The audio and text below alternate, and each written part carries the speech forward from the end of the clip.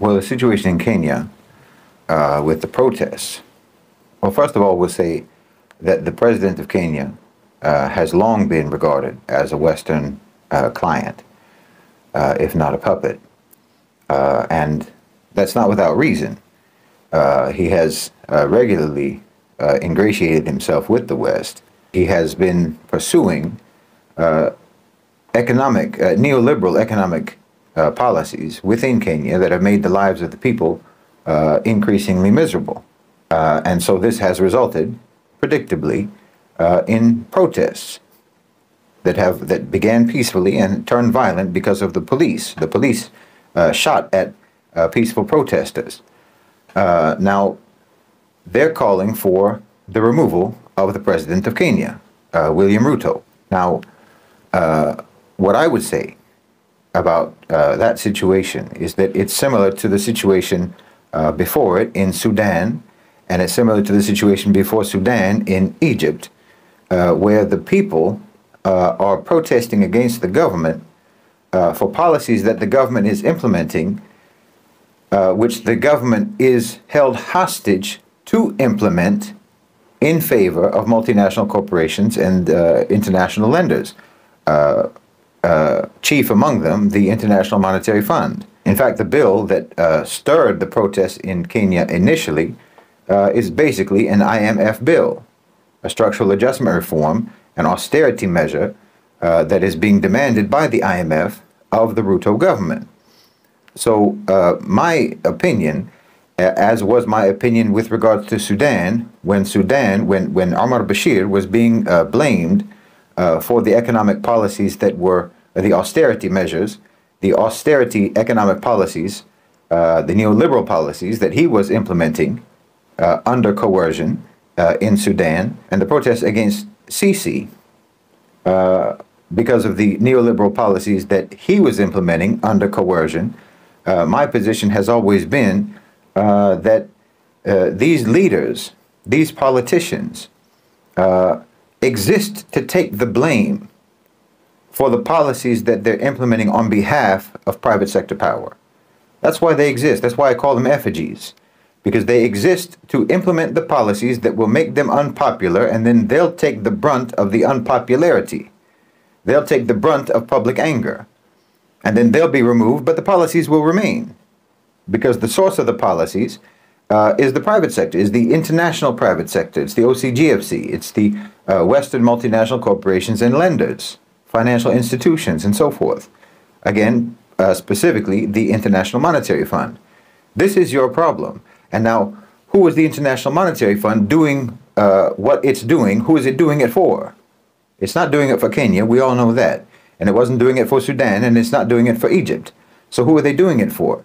And when you identify who they're doing it for, then those are the private sector players, those are the power brokers that it makes more sense to me that the population should be protesting and should be directing their activism and their opposition towards those actors on the political and economic scene in Kenya, not the government.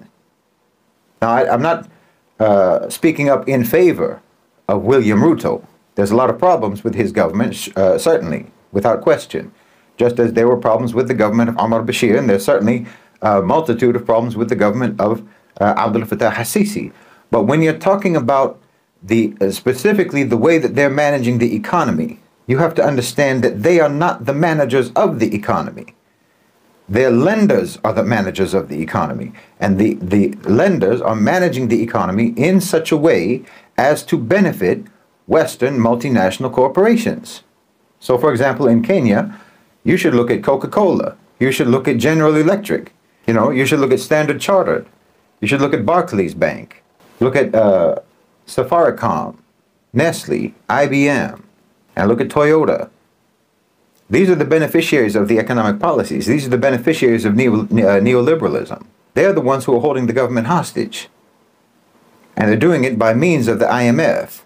So your president, and again, whether it's Kenya or whether it's Sudan or whether it's Egypt or whether it's Pakistan and many other places around the world, and increasingly you can say the same thing about countries in Europe, these governments, these politicians, are hostages, and the policies that they're implementing are essentially like when you see a hostage being forced to read a list of demands. You don't get angry at the hostage for the demands that he's making on behalf of the hostage taker. And that's what the government does. That's what your president does. That's what your prime minister is doing. You know, they're just reading the list of demands that they have been told that they must that must be met in order for them to not be eliminated. And the one that's going to be eliminated here isn't the president, it's your whole economy. Because the IMF has considerable power to sabotage and cripple your economy if you don't do what they say. That's why it's better for you if you never get involved with them in the first place.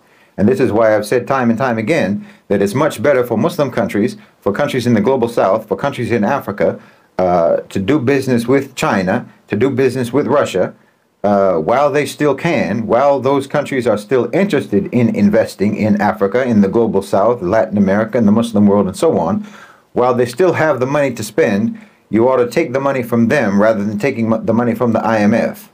Because the IMF and Western lenders generally are not actually interested in you paying them back. They don't want you to pay them back. Because when they loan you money, they're calling it a loan, and you think it's a loan. But what they're actually doing is buying you. So they don't want the money back. They want what they bought, which is your whole country.